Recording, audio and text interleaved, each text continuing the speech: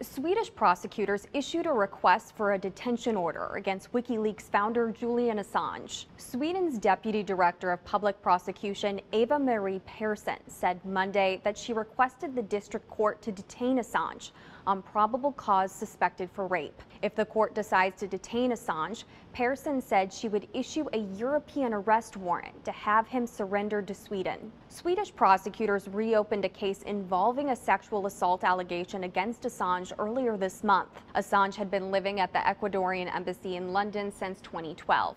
He was avoiding extradition to Sweden for the sexual assault allegation.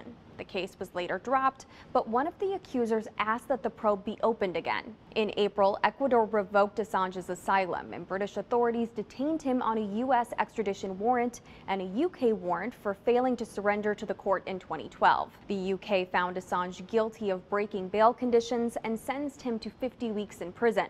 Assange's lawyer said he violated bail because he was afraid if he were extradited to Sweden, he'd also be extradited to the U.S. and potentially sent to Guantanamo Bay. Assange told the court he did what he thought was best at the time. The U.S. has charged Assange with conspiracy to commit computer hacking.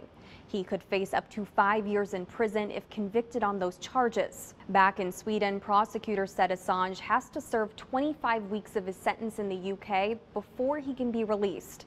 If Sweden's European arrest warrant and the U.S.'s request for extradition conflict, the U.K. will decide on the order of priority. Persson said while the outcome of the process is impossible to predict, she thinks the Swedish case against Assange can proceed concurrently with the proceedings in the U.K.